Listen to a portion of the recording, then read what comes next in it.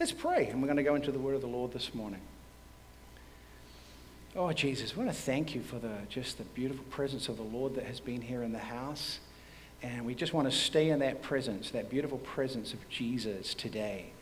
Oh, Christ, make your words come alive. We didn't say these words. We didn't make these up. These are the words that you spoke to us. And we want to just meditate on them, apply them, and find the life that is in them. When you spoke, your words bring life. When somebody actually follows your words, life is given to them. It flows through them, joy and peace and the goodness of God. So help us this morning as we go into your word. I am a weak and feeble servant, but your words are strong. Let your words speak to us today. Encourage us, build us, we pray. By your precious name, amen. We're doing a series if you're visiting with us today, and if you are visiting, it's awesome to have you with us called Being Ready. It's kind of to do with, it's just a 3-week series, and it's kind of to do with the beginning of the year, 2018, and just kind of getting our minds and hearts ready. But it's a little bit even deeper than that in the sense that it's about having your life ready. Because, these milestones like New Year and birthdays and so on and so forth, the birth of a child, they're all an opportunity to kind of step back a little bit and find out, how am I doing? Where am I going? Am I on target to what I'm looking for? And when Jesus preached, he sometimes would preach about the end times. He would preach about his return. He would preach about the fact that humanity and individuals don't live forever. And in light of that, we should always be kind of ready and thinking about how we're doing so that if our time comes, we're ready for it. We have family living overseas, as many people here probably do. So, you, especially if your parents are getting older, you need to, in the back of your mind, you may have experienced this, have a plan in place in case you need to go and leave the country quickly. We had somebody we know quite closely just recently. They planned their trip to go away for the Christmas, to go down to California and then go to New York. It was a great plan, and they got to the airport. They'd bought their ticket, and their visa had expired for the United States, and they couldn't get on the plane. They tried. Then it was Christmas, so the consulates were all closed down, and they lost everything because they weren't ready for the trip. And that was a trip that they knew about, not even a trip that was sudden. So when you got family overseas or loved ones overseas, you need to be ready, right? There's a number of things you have to have. Your passport has to be up to date. You have to have some reserve cash so that when you visit your relative, you're not a burden to them. And you've got to have, if you're going over to a country where it's a developing nation, you're probably going to have some vaccinations and some things, done there. When I first went to Africa many, many years ago, if you didn't have your vaccinations ready, they were waiting at the airport to vaccinate you for you. And this was the day way, way back where they used to reuse the needles. And they had a big smile on their face as they held it up and said, your vaccinations are not up to date. So we're going to take care of that. Of course, if you gave a little bit of money, the vaccinations disappeared and you were on your own. So that was the way it used to work. It's changed now. So you got to be ready. You don't know when you're going to be called. You've got to have things in order. And so Jesus, when he spoke about the end times, or he spoke about the fact that humanity is not eternal, that we've got a finite time on this earth, he gave some stories, 3 parables, specifically telling us what he wanted us to be ready in. What were the areas that we should be in our lives have in order? We think about it in natural terms. In terms of having your finances in order, your will in place, you've laid out to people how you'd like your funeral to go, those kinds of things. You have those things in place. But Jesus says, I'm not talking about just natural having things in order, but I'm talking about spiritually having things in order. Now, as I said last week, it could sound like this is going to be a real bummer of a series, but actually it's very exciting because we don't want any of you in this church and any of you even visiting with us today to kind of live a life where you just meander along. One of the things about thinking about the future is that it helps us really focus on what we should be doing today. And so that's why Jesus did this. So last week we looked at one of his parables where he talked about one of the areas that we needed to be ready in. And last week he was talking about the fact that we need to be ready in our relationship with God. Our relationship with God needs to be in order, so that when our time comes or whatever happens, and that's something we work on a daily basis through faith in Jesus Christ. Today I want to have a look at another one, another story that Jesus gave. It's on the screen, and it's about a story about that we should be living our lives for the King, and we should be living our lives for the kingdom. Now, in Matthew chapter 25, he gives the story. Is that, there we go. And did I put the scripture in there? I didn't. Matthew chapter 22. I did not put that scripture in. That's okay. We're going to read from the Word of God. I'm going to open it up there, and we'll go old school today, Matthew chapter 22. Maybe we'll read it straight out. It's good to just hear the Word of God line for line. Matthew chapter, oh, there it is, but it's very small font. Okay. Again, it will be like a man. This is the story he told. Another area where he said, okay, as you think about your life, this is an area that I want you to have an order. It's crucial. This area of your life is in order because I'm going to ask you about it when I meet you face to face. Again, it will be like a man going on a journey who called his servants and entrusted his wealth to them. To one he gave 5 bags of gold, to another 2 bags, and to another 1 bag, each according to his ability. And these bags of gold, by the way, they were worth a lot of money, millions of dollars. Then he went on his journey, and the man who had received 5 bags of gold went at once, put his money to work, and gained 5 bags more. I would like to know this guy. He is good, right? That's an investment advisor that you need to know. Now, also, the one with 2 bags of gold gained 2 more. So he was also very good at this. But the man who had received 1 bag went off, dug a hole in the ground, and hid his master's money. After a long time, the master of those servants returned and settled accounts with them. The man who received 5 bags brought the other 5. Master, he said, you entrusted me with 5 bags of gold. See, I have gained 5 more. And the master replied, well done, good and faithful servant. You have been faithful with a few things, and I will put you in charge of many things. Come and share your master's happiness. The man with 2 bags of gold also came and said, Master, you entrusted me with 2 bags of gold. See, I have gained 2 more. And the master replied, well done, good and faithful servant. You have been faithful in a few things. I will put you in charge of many things. Come and share your master's happiness. So these 2 guys did really, really well.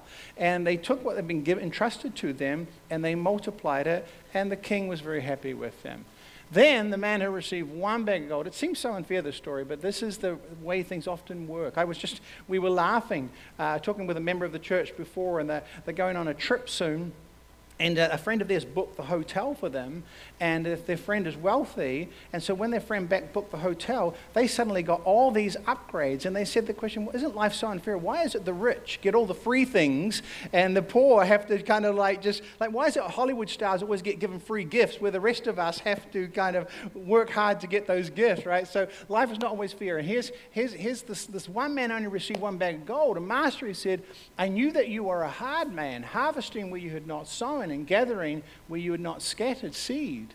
So I was afraid and went and hid your gold in the ground. See, here is what belongs to you. And the master replied, you wicked and lazy servant. You knew that I harvest where I've not sown, and I gather where I've not scattered seed. Well then, you should have put my money on deposit with the bankers at the very least, so that when I returned, I would have received it back in interest. So take the bag of gold from him and give it to the man who has 10 bags. For whoever has will be given more, and there will be an abundance. And whoever does not have, even what they have will be taken from them. And throw this worthless servant outside into the darkness, where there be weeping and gnashing of teeth. Wow, that's a pretty tough story. I want you to keep in your head, these are all stories about being ready. Jesus just really being upfront with us and saying, hey, this is another area of your life. As you live it, I don't want you to just live it frivolously. I want you to have in your mind some things that you need to have in order. You need to have your faith in order, and this is the second area that he talks about that you need to have in order. Maybe just to help understand this story, the simplest way to understand this story is just to do a simple illustration, and we can get to the crux of it. I have with me a genuine 50 Canadian dollar bill. It doesn't smell anymore because it's made of plastic. Right? Just like that. So I want to invite somebody to come up. Roland, you're a godly man. Come on up. You're awesome. Come on, don't be shy. I know you're a faithful servant. Come on up. Come and stand with me in front of the lights. So everybody, there's thousands of people watching on live stream right now. You're about to become famous. Come and stand in the light. Okay, here you go. Right, okay. Have you ever seen people do this before? Where they take money, right, like this. It's not a trick. No tricks involved here. This is not a large amount of money. This is all I could afford today, so this is what you're going to get. But they take money and they give it to somebody. And they say to him, Roland, this is your money. I'm giving it to you. It's a gift to you. But there's one clause on this money. You are not allowed to spend that money on yourself. You've got to take that money and you've got to spend it on somebody else in need. You can invest it, and $50 in the next 7 years will be $100. It'll be a long, slow process, but you can invest it. You can meet a need. You can give to missions. You can give to a random stranger. You can multiply, invest it, whatever you want to do, but it's got to increase in terms of making a difference in the world. Okay? That's your money. You can take it. Well, you can leave. Go and sit down. Yeah, I'm seriously giving you the money. I'm serious. You've just received $50. Give him a hand. He just received $50. Oh, bless you. Amen. Go have a seat. He thought there was a trick. There's no trick. He just received $50. But he didn't receive $50 because it's not his money. It's got a mandate on it. It's got a commission on it. It's got a purpose on it. So he's not allowed to go and spend it. He could do, and now that's between him and God because he was given something, but he used it for his own needs when it was actually commissioned for something different. And people have done this before all around the world, and people have gone out with sums of money like that and even more money, and they have come back with stories because they have been free. They don't have to worry about the money. They don't have to calculate it into their budget. They don't spend it on themselves. They're completely free. It's like there's none of the weights of finances there. They're just completely free. This was never my money in the first place. They go out and they do amazing things, and stories have come back about how it's changed lives. Okay, young people have gone out and helped people in need, or have gone out and invested it and brought back more money than what they started with. Gone on Craigslist and resold, or whatever it is, and then given larger sums to the kingdom. Because they're free. They don't care. This is what the parable is about. That's it in a summary. We could stop right now. You have been given. What you have in your life is not yours. It was given by God. You don't own anything in your life. Nothing in your life, if you're a follower of Christ, belongs to you. It was given from him above for the purpose of increasing the kingdom. That's pretty radical. But that's what the story's about. Taking that $50, taking your life, and moving out of self-centric to kingdom-centric, and being free with everything you own, and understanding, hey, listen, we've got this to go and make a difference in the world. A way I could put this, if we were just to summarize what the parable is about, the resources of your life, it's on the screen. The resources of your life are lent to you and have been commissioned to you to use those resources in a way that increases the kingdom of God. This is what the parable, these are the words of Jesus. So be ready, because when Christ returns, he's going to ask you to give an account of how you used all the resources in your life. So the second area Jesus tells us to be ready is be ready to give an account for how you have lived with the giftings and resources and blessings that he's poured out upon you. How did you do with the $50? Did you hide it? Did you put it in your pocket, forget about it? Did you leave here and get so tempted that you spent it accidentally on McDonald's? And that happens, right? It always happens when I walk into McDonald's. I always accidentally spend money.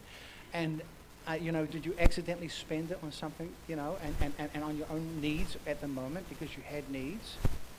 Right, so it's such a challenging parable that you have been, the parable is saying, listen, for those of us who are in Christ, everything you have in this life, you will realize has been given to you from God.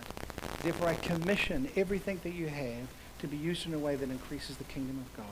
Because when I return, I have to be given account. So I just want to quick look at the three elements of that statement, or three elements of the parable. The idea that you have been lent, everything that you have in your life has been lent to you. The idea that it has been lent for the purpose of increasing the kingdom of God. And the idea that we will one day have to give an account. I just want to go through those this morning and let the Lord speak to us. This is the heart of the parable that Jesus teaches. At the heart of the parable, all that you have in your life is borrowed and not owned. And what that really requires us to do as human beings to get that is there needs to be a little bit of a mental shift, right? Because we are very possessive people. I often think to myself, when Jesus returns and we're going to be taken up to meet him, some of us are going to be hanging on to that pair of shoes so tightly that as we get lifted, our hands are going to be on the ground and our feet are going to be on the air because we're going to be clinging on, right? Our car, we're going to be holding on to our car, and then he's trying to take us up and we're going to be holding on to our possessions. Everything we have, it's a mental shift. And this is not just something we get in one day. This is a work that God does in our lives. Over time, he begins to make us realize that everything we have really is from him, and that we hold it loosely because he gave it to us for a purpose. I want to just highlight some of the areas that we've been given by God. The first one is time. Time is obviously the most precious resource we have. Time is limited. You can't remake it. You can't reproduce it. Once it's spent, it is gone. It's a very, very, very valuable resource that we have in our lives. And in the Bible, it's really clear that all of us live on borrowed time in the sense that all the time we have on earth has been given us by the Lord. Anytime somebody goes, we were watching a little program last night about disasters. My kids love watching disaster programs and watching about disasters. And many people who'd gone through, one lady had gone on a car crash on the highway, and in front of her a fuel tanker had blown up, and her car was engulfed in flames. And she managed to get out of it and survive, and she had video of it. It was very, very traumatic, the whole experience. And everybody who went through these different kinds of things said, I've lived my life so differently now because I have been given another extension of time. I recognize that I could have finished then, but time has been given to me.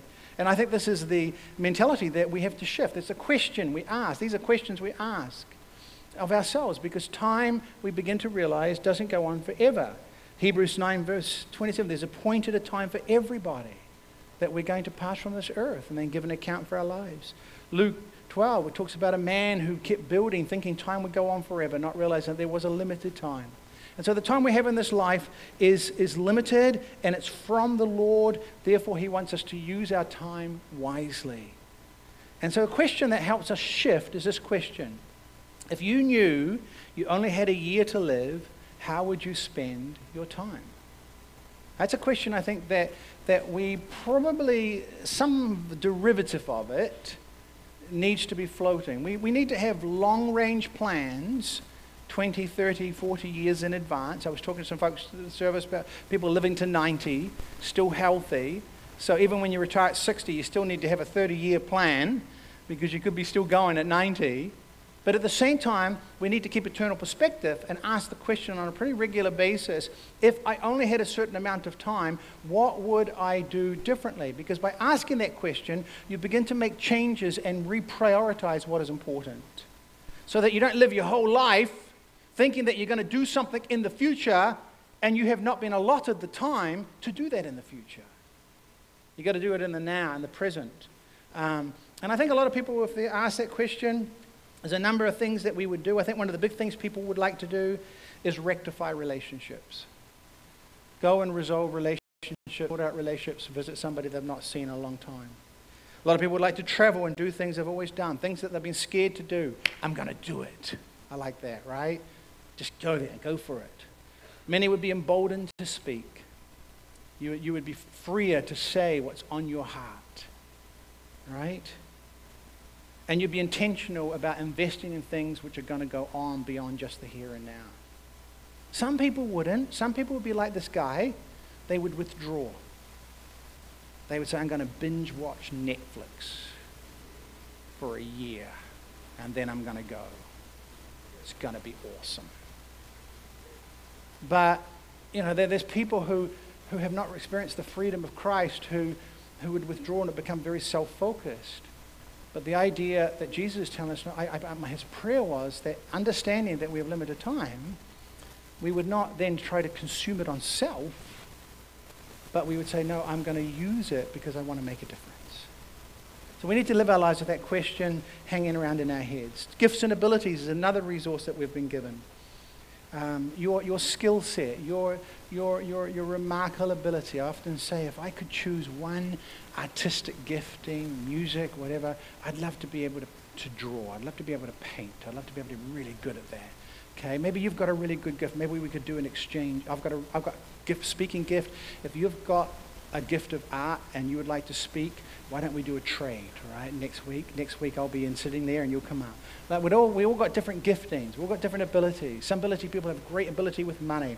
And some abilities we have developed over time. We've worked hard to make them successful. We've gone to college. We've done training. We've done success and we're good at it. But here's the question that helps us keep this eternal perspective in our heads. Why did God bless me with this gifting and ability? That's an important question. Why did God make you the way you are? And the answer we're looking for, obviously, is to do with how can I use this gifting to bless others? God has blessed me with this ability. It's been training and being strong in this ability, whatever it is, or a certain kind of personality. How can I use this? You see, the thing is that most people, when they ask the question, why did God give you these abilities? We won't admit it, but most of us, the answer is to better myself, to improve myself. I've been given these gifts to help my family. All kind of egocentric, all about you and your immediate bloodline. But what Jesus is saying here is, listen, I have given you gifts. I want you to ask the question, Lord Jesus, why did you give me these gifts? Lord Jesus, why did you make me this way? And how do I use that for the extension of your kingdom and the work that you're calling us to do? I love the story of Esther. Remember the story of Esther? Everybody still laughs about it because my sister from New Zealand preached it once and they all thought she was saying Easter. Her name is Esther because her accent was so strong. And Esther was raised up she was very beautiful, and she was raised up and identified by the king, and she became the queen of Persia, and she got into a place of great authority, and she was enjoying everything, having a great life. Things were going really well. Spa every day. It was just awesome. And then her people, the Jewish people, were about to be annihilated. Genocide was about to take place. And her advisor, her uncle, came to her, a Jewish man, and said, you need to speak to the king, which is something that the queen was not meant to do. The last queen who did it got her head chopped off, right? So you weren't meant to do it.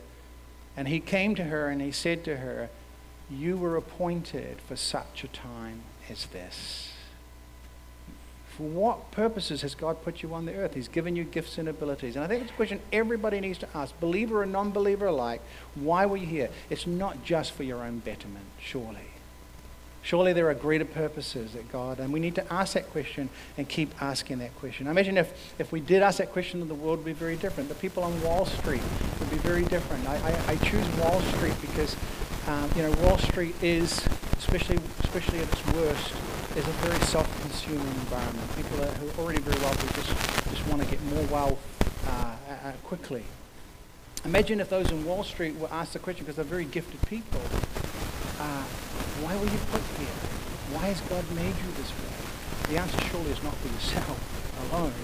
Surely the answer is partly that you would make a difference. And if the people on Wall Street, I'm just using this as an example, it actually applies to everybody in every area of life, had a shift in mentality, and they saw their reason for being there was to better others, the whole thing would change. A simple question that everybody needs to ask as we look at it. Material resources is another area that we've been given. So we've been given time. Everybody's been given time. Everybody has been given giftings and abilities. Some 5 bags of gold, some just 1 bag of gold.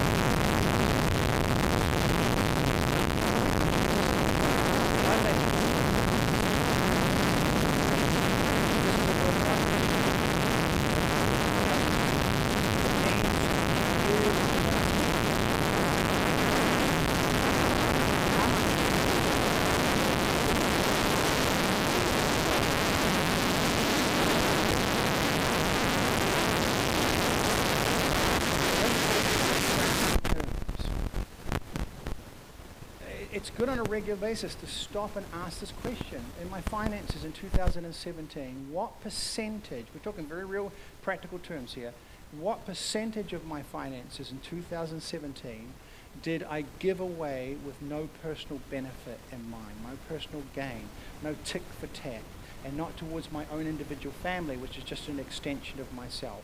How much of my finances did I give away to people almost unrelated, and I'm not going to get anything back from them? This is the principle of the kingdom we're talking about here. I'll put it into your real life terms. I want you to just think this through for yourself, and this is just to challenge you a little bit. Christmas just came and went. And it's a season of giving. Oh yeah. And some of you blessed us, and you've blessed each other, and you've blessed your family. It was just awesome. Hopefully it was for you. But here's a question. What percentage of your giving over Christmas was altruistic? What percentage of the amount of money? Maybe your Christmas bill was, and it's not unrealistic that people have a $2,000 Christmas bill for the gifts they've given to different people. What percentage of that $2,000 did you give to people or individuals or organizations totally unrelated to you? And I think a lot of people would come with 1%, 2%.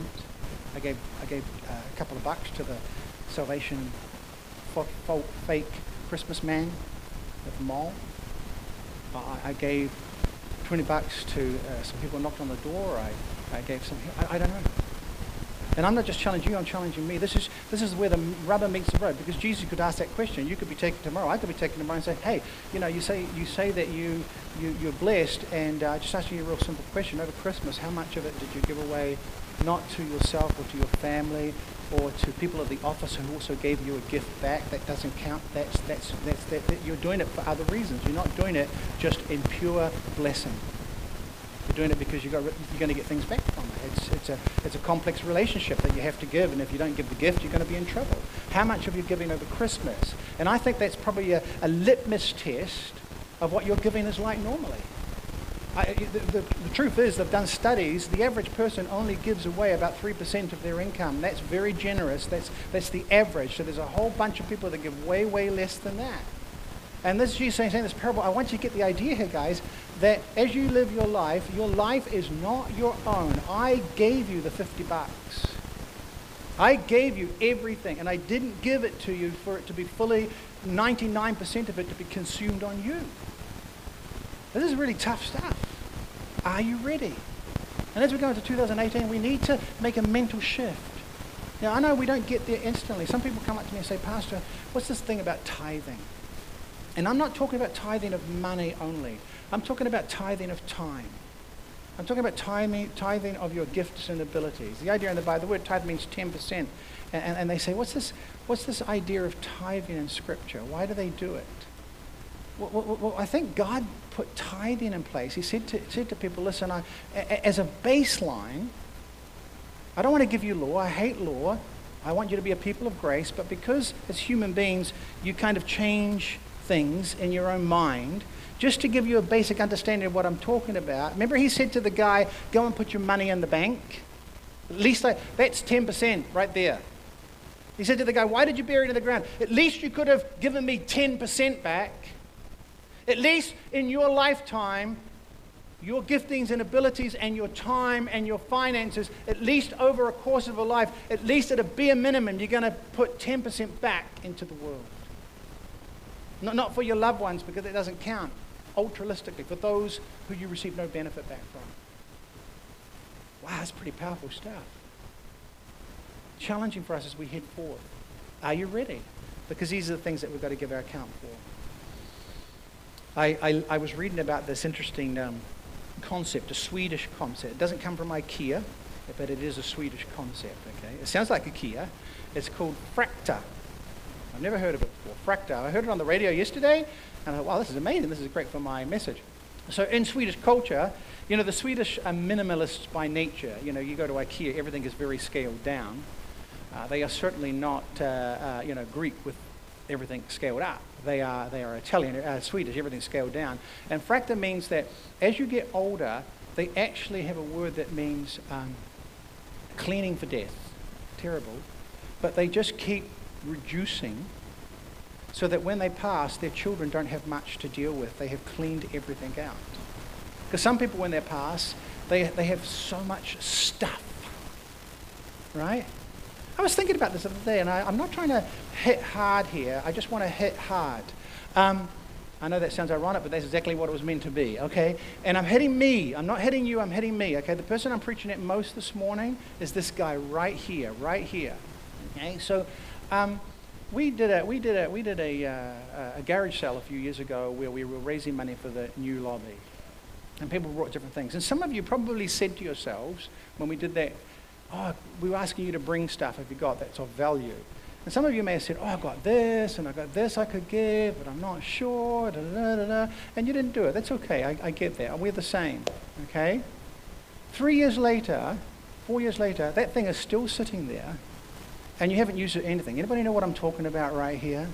There's a resource that will sit in your garage for the rest of your lifetime, and then your kids will take it and sell it for $2 on Craigslist, whereas that thing could have been sold now or given away now and could have reaped benefits in people's lives. Can I hear an amen to that? It's tough, right? But we've got to become a people who don't just think about, this message hits to the core of us in Vancouver, because we are a self-consuming people in Vancouver, and we are to be an eternal people in Vancouver, a people who see beyond this. And this is not just a message in the church. You'll hear this message even in the world now, because people have really got onto this, that there's more to life than us. And this is what Jesus is talking about in this thing. Now, for Christians going through this thing, our focus, of course, is not just on general giving, but specifically giving to the kingdom of God. 1 Corinthians chapter 6, verse 19, do you not know your bodies are temples of the Holy Spirit, who is in you, whom you have received from God? You are not your own. I love this phrase, you were bought with a price. You were bought with a price. I mean, the whole core of the Christian faith, if you don't know the Christian faith, is this is how much God loves you.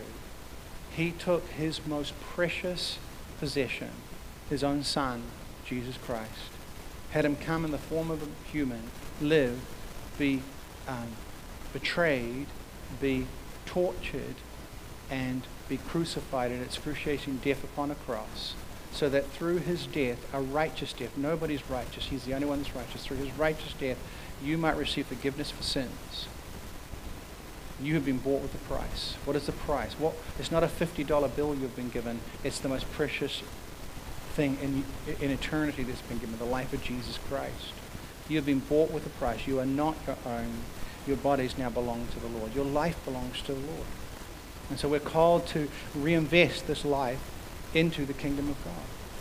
Now, the kingdom of God, and I haven't got time, is so diverse as to what that means. After this parable, he gives another parable, and he talks about people who, and when they come before his throne, he says to them, why didn't you feed the poor? Why didn't you visit those in prison? Why didn't you go to the needy? So the kingdom of God is giving to people without evangelism. It's just giving and blessing people. That's part of the kingdom of God. But what we know, if you've never experienced it before, what I know, and everybody here in this room knows, the most significant thing you can give a person is freedom in Jesus. When a person receives the life of Christ coming into them, it is the most radical, life-changing thing ever. In a few moments, we're going to invite those who've never done that before to pray a prayer and put their trust in Jesus Christ. And if you do that, it is the most significant thing you will ever do in your life. Ever, ever, ever. Because you are inviting the Almighty God to come and dwell in you, and your life is radically changed. So if I'm talking about investing in the kingdom, I want to invest in that primarily because when people hear the gospel over food and anything else, it brings the most fundamental change in a person's life. But the kingdom of God is even more than that. He talked about giving to needs and helping people. So as believers in Jesus Christ, we are called to really be aware of our finances and our giftings, that they belong to the Lord, and then really be wise in investing them in the kingdom and in good works and blessing others. I'm just preaching what Jesus preached. Finally, he's going to come and judge us and test us. And when God returns and we stand before the throne of God, it's not going to be an accounting sheet. You did this, okay, that adds up to 10%. Well done, good and faithful servant. You had 10%. It's not going to be like that at all. The giving of the gifts, when he judges us, he's looking at our heart. Where was our heart? Because where you put your money and your time and your effort reveals where your heart is.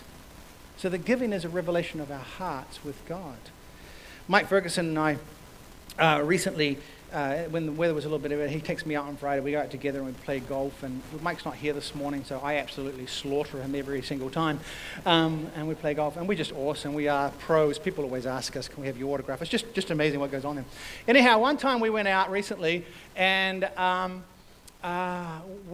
two of us, and so the guy who's in charge of the course says, hey, this and this person, could they join you? We said, great. And it was an elderly lady. She was probably in her 80s, and she played golf. And it made the game a little bit longer, because normally the ball only went like 30 feet, and then we had to go again 30 feet. Whereas, me and Mike were hitting 400 yards and 500 yards. So it just made the game just a little bit slower, right, as we waited. So we went around with her, and we had a really good time. She was a widow for a few years, and just came out, and we just plodded around the course and had a great time. But what happened is that every time we stopped and went to tee off, she would start rummaging through the trash can at the tee off area. It was very embarrassing. This little 80-year-old lady was rummaging through the bins. I was, what's going on here? And Mike, being the shy man that he is, said to her, what's going on? And she was taking out anything that could be recycled. And she was putting it into a bag. And he said, oh, what's going on? And she said, oh, no, I do this every time I come out, everywhere I go.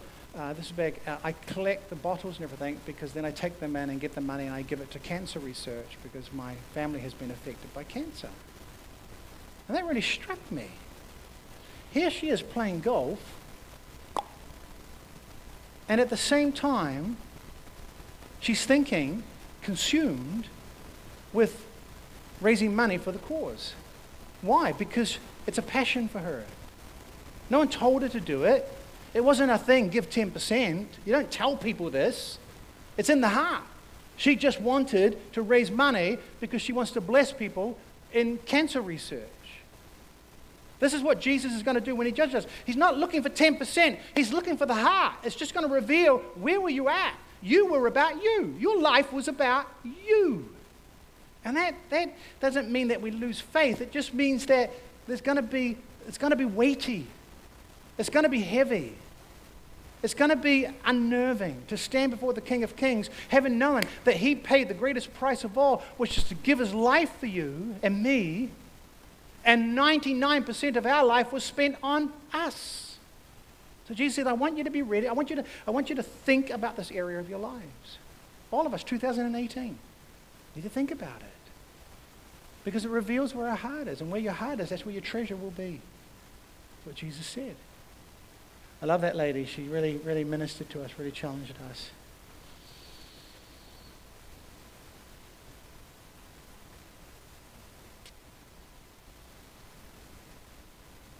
This doesn't mean just financially. It means everything, okay? We have a number of people in our church. I invite the worship team to come. We have a number of people in our church who have really caught this. In fact, many of you have caught this, by the way. And this is an area we're all growing in. This is not for condemnation. This is something that, as we hit 2018, let's just time to check where we're at and realign and keep the vision clear for our lives. And don't put it off till tomorrow thinking that I need to invest. No, do it today, because nobody knows the time. Start it now. Start giving now. Start blessing now. Start helping others out now. Start giving up some time to go and do whatever you need to do to help somebody now, particularly for the kingdom. We have a lady in our church. I won't mention her name, but many of you will know exactly who I'm talking about.